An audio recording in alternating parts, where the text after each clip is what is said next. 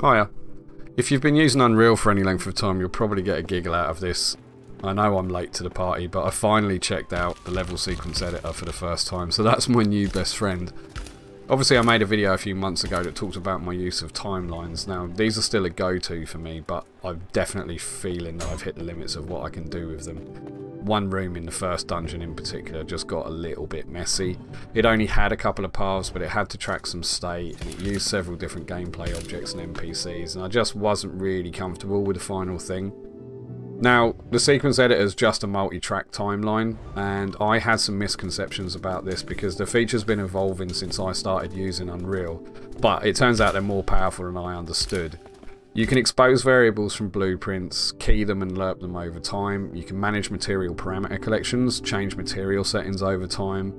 You can have an event track, so you can drop into a blueprint and call arbitrary code, which is the point where I'm going, right, this is cool.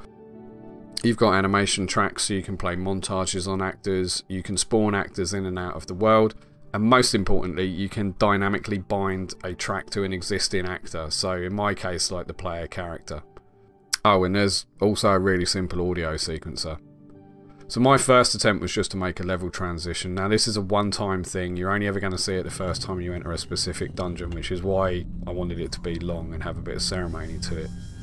As a simple kind of breakdown, the button is an existing gameplay object that spawns a sequence player and passes in the cinematic. Most of the UE docs talk about sequences being present in the map and started from the level blueprint, but you don't actually need to do this. Before I play my sequence, I have to bind my player character to it because my character is not present in the world until the engine spawns it, which means the sequencer can't have a permanent reference to it. But it's actually this binding stuff that I think is really cool, because I could take any kind of actor and bind it to a track and then do whatever. So that's kind of where I'm thinking, right, how am I going to use this in the future? The sequence itself is actually really trivial. The lines are done using gradients which are set up in the materials. There's a bunch of parameters I've exposed, so I can adjust the position and the size of the visible bit of the gradient, and then I can just lerp those over time to get the animation that I want.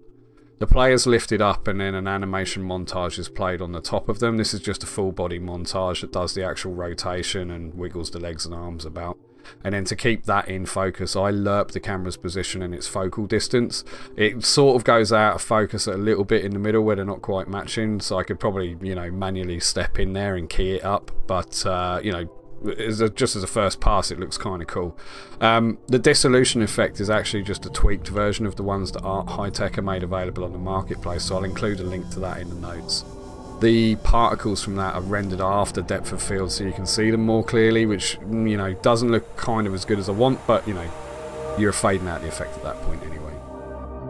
Up to now, when I've been doing audio for things like this, I've had to record a video of the finished sequence, bring that into Ableton, and then sequence the SFX over the top of it. Having the ability to just actually drag and drop effects into the sequence editor and line them up as you're iterating on the actual thing is actually a lot quicker. It's really cool. I quite like it.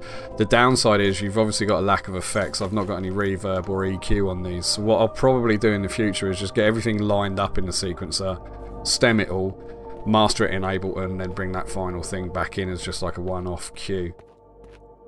The rest of the game's progressing well. The focus the last few weeks has been on the third section of the overworld map. I wasn't ever really happy with how that was laid out before. It felt too big, so I've really condensed it down now, reduced the number of paths that you can get through it, and the focus for the next few weeks is just to do all the custom geometry and locations that I need for that map. I'm posting a few more short clips of stuff that I'm doing on the Menhir Shorts playlist on YouTube, so keep an eye out on that, and I'll be back with another devlog soon. Cheers.